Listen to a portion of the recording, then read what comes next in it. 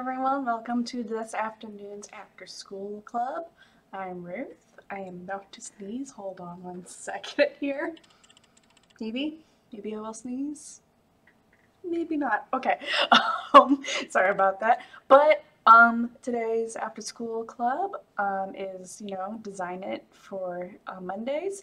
If you have never seen Do Space's after school club, you can always go to dospace.org slash like after school club, or just go to dospace.org.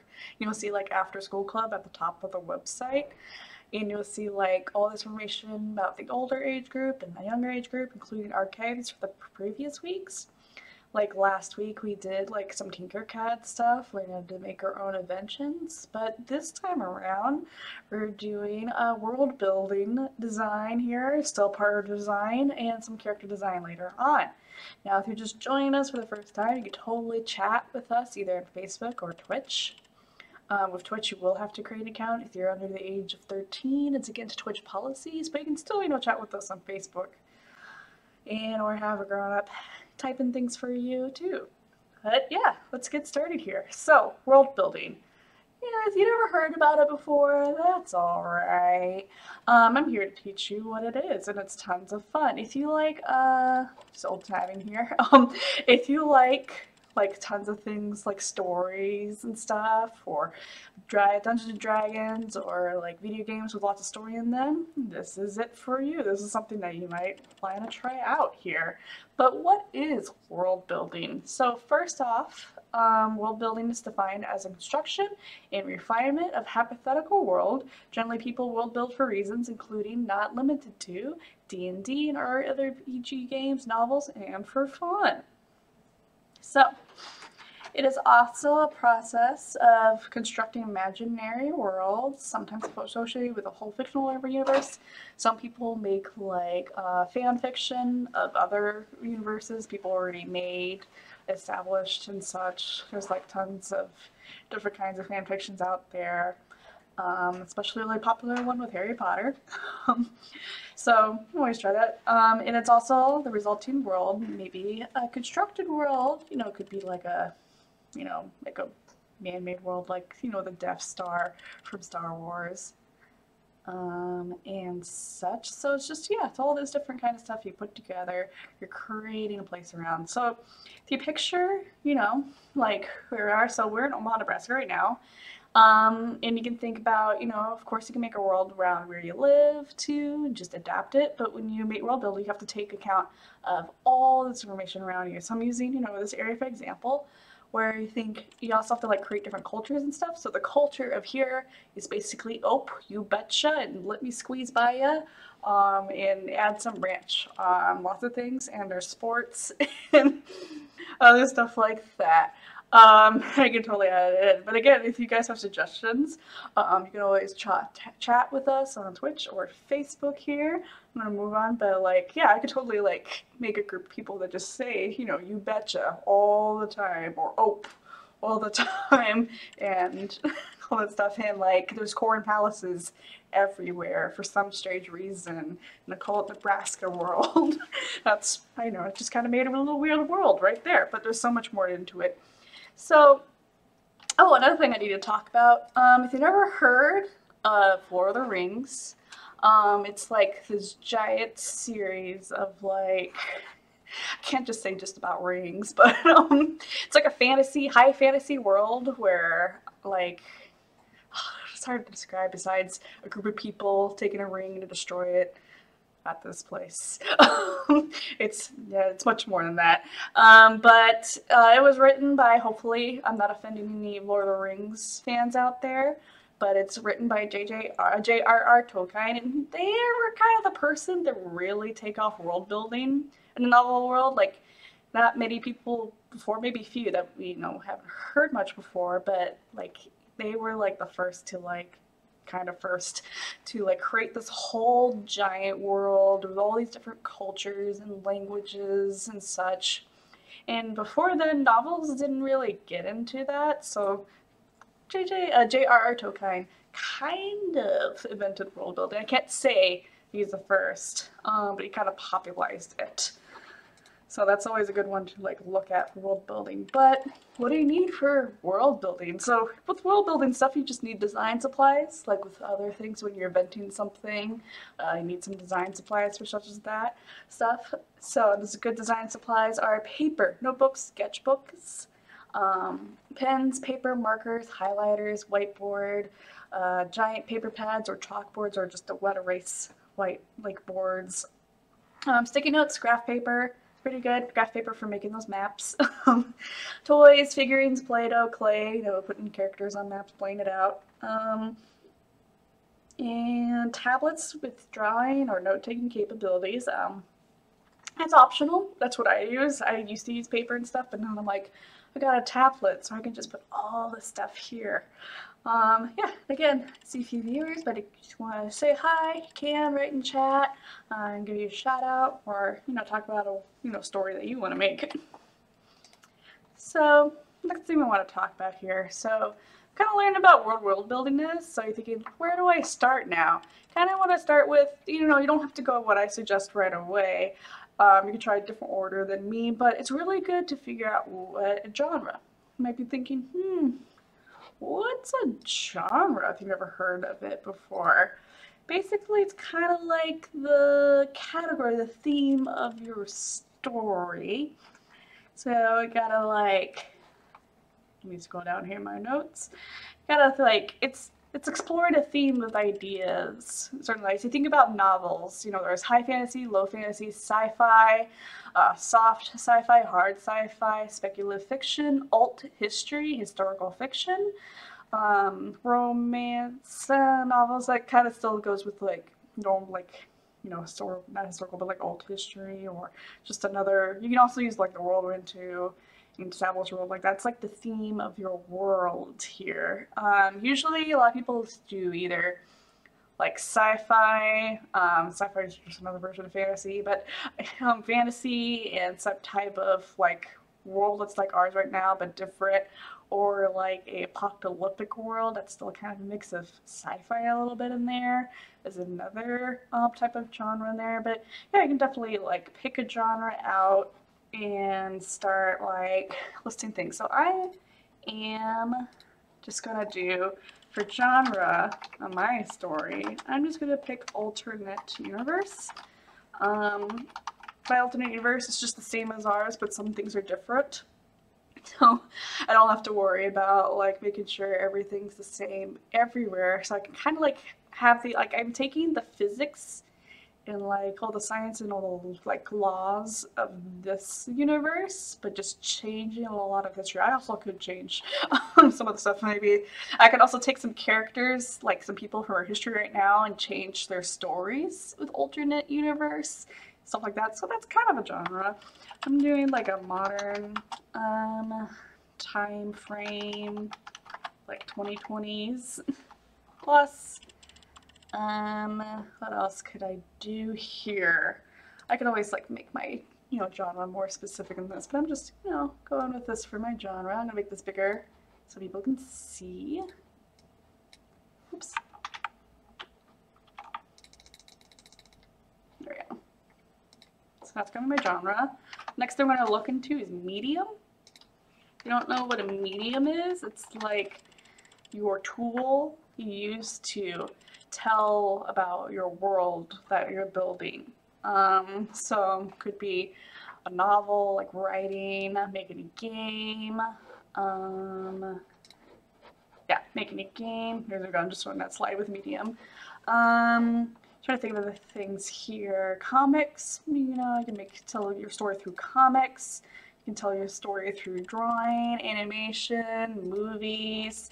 A lot of people in Dragons and Dungeons and Dragons. I don't know why I'm getting that backwards, but Dungeons and Dragons world like to create story campaigns and do a lot of world building through that within the world that Dungeons and Dragons have made with their books, or add in their own stuff in there. So yeah, a lot of people do a lot of world building for tabletop RPGs. You can also make a historical documents. That's a very interesting one, for you how to tell your story in your world. Some people do operas. Musical like musicals, you know, all these different ways. So it's just basically like all these different creative avenues for you to like tell your story. So you want to pick, you know, like one you want to go with for world building.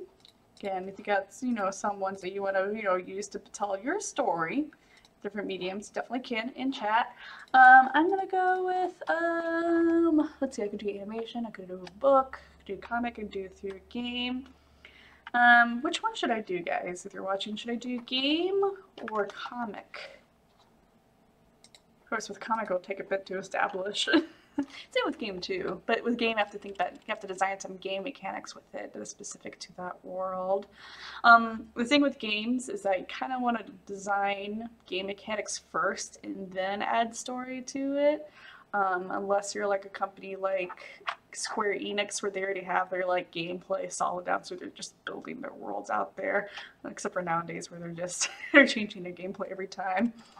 So I could also just be undecided. I'm gonna do like comic or game in there. I'm thinking about a like visual novel game rather than a tabletop physical board game. I could do that or not, but I'm gonna go with that. Just limited to that because for tabletop I usually want to specify to Dungeons and Dragons, and I don't really have a campaign going on right now, and I find being like GMing Game Master very exhausting, so I kind of avoid that. So yeah, got a medium now. So what could we do next here? So we got a genre. My genre is just alternate universe, alternate history. And my medium could be either comic or game. Involves a lot of art. Oh, I'm gonna add that. Involves art, drawing in there, so I know what I'm doing there. And then there's the good old why. You know, what, why, when, and such as that. Like, why do you want to do this? So yeah, we got a medium, got a genre. So I gotta think next, you know, before really going to this is actually probably one you want to think of first before doing anything else, but I'm doing this a little bit later. So why do you want to build a world? Why do you want to tell a story? Why do you want to design a character? Could be for multiple different reasons. Maybe you got like a school project and you want to make it cooler. Maybe you want to just have some fun. Maybe you got a tabletop game upcoming and you are the game master and you gotta build a campaign for your players to explore. Maybe, yeah, you just want to tell your story and you want to build a world around it. Could be like a personal story and you just want to explain it, your past, your thoughts and feelings through fantasy, sci-fi, with different genres. Or maybe you just, you know, want to tell like a really wacky story that happened to you sometime. Again, you can use, you know, different genres to tell it. Just however you want. Mostly, yeah, it's mostly like for fun, but if you're doing for like, I don't know, like you could do this for a career, but I feel like if you start with just this in a career mind way, it kind of kills the joy out of it because you're just like, I gotta make money off of this. I gotta make money off of this. Versus like, I'm gonna do this for fun and eventually later like, oh, I will sell this later on. It's just my personal opinion, but not like, you know, the tell, because some people can just start for profit on that and just go. I mean, I'm just like, no, this is for fun. I'm gonna do this and people are gonna have fun with it and they're gonna look at it for free. So yeah, it's up to you on that. Yeah, you can definitely, you know, list off some reasons if you want in chat. You don't have to like keep staring at the screen. I don't feel like I'm talking to a void here. But I'm okay, I guess okay to talk to the void anyways, because that's what I've been doing so far. But yeah, so my why is to have fun with I'm gonna make it like a Nebraska theme world. Have fun with so you know, this is Nebraska. I kind of find Nebraska kind of boring.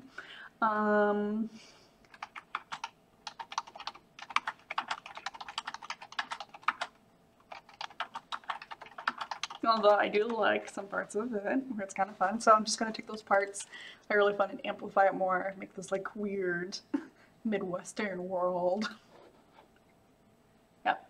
So next thing, after you do that is, define your audience. Defining audiences. If you've never heard of that term before, it basically is, what is the person you want to tell the story to? Some people might think everyone, but you want to think about who's most likely to enjoy this story the most.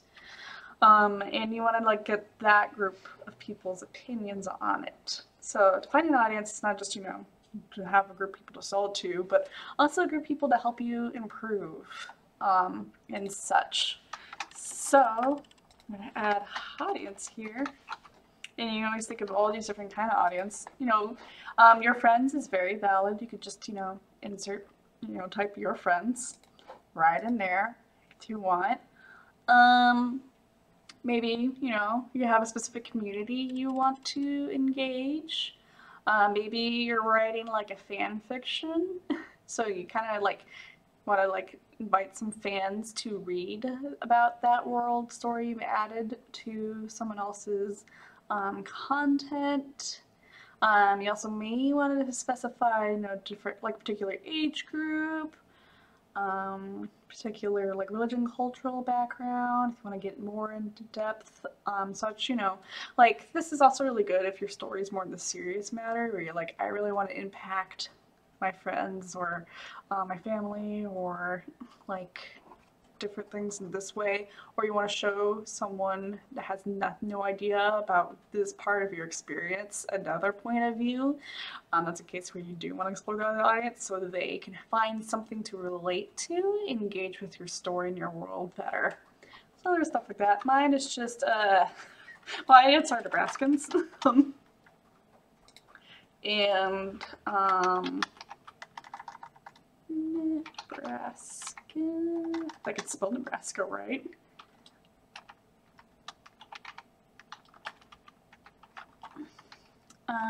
Nebraskans and people who have no idea on what Midwestern culture is. A lot of people say Midwestern doesn't really have culture, but it is. It's just not very exciting. I don't know, it just feels very plain. But a lot of people here just kind of aren't aware of it, but it's definitely there. Okay, so after that, after you define your audience, again, it could just be your friends. If you're saying your friends, you can list down some names, their ages. I definitely would, go more into audience. You can, let me go back to, oops, ignore that. You can even, do age, area that they're at. Sometimes people add gender in there. I don't really need that. Sometimes people add what's their job, what's their occupation or hobbies. If they're on the tabletop games, would be tabletop players, stuff like that. Okay. Mine is for teens to old adults. Actually, you can just do everyone for age. Be fun for young kids too, but it kind of helps you adjust the content that you want to build for your world. Okay. So yeah, you can go way in depth in this. And I'm not even going into really in depth for everything. There's huge amounts of information about each of the things I presented. There's tons of books just about genre and stuff like that. They even created much more interesting ways to describe genres. And you can always find that information out there. At the end of this, I will show you a great resource, but next we want to figure out your strategy and starting point. So that part I'm actually gonna be talking about. It's not just one thing, it's just all these different things you can figure out.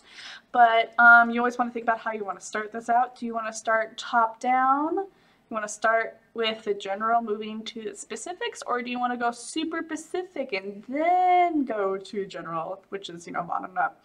So there's much more ways to do it. Like you can start with a character and then build a world around that character, or you build a world first and then build your characters around that world. It just depends. Like everyone has a different opinion about where to start that.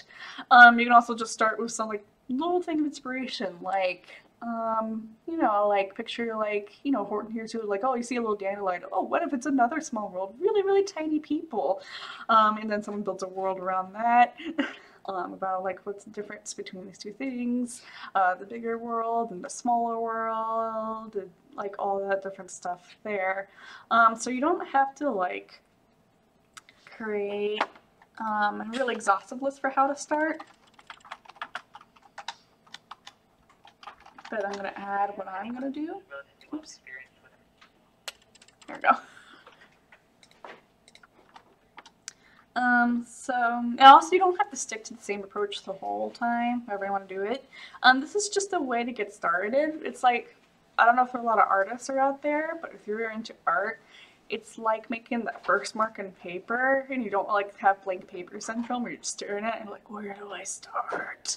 It's just a way to like really get into it. So eventually you might get a new idea and jump to different parts and aspects, you know, of your world with a different approach. You might find something that is to fill stuff in. You need to invent stuff less between interactions, between existing ideas, and filling holes and creating new ideas, and so on. So there's actually way more to this for how to get started and stuff. It's like, this is what we'll be talking to the next few weeks about stuff. But I'm going to start with building, I'm going to start with building the world, and then the characters and their story. Yeah, so make Nebraska world first, the corn world,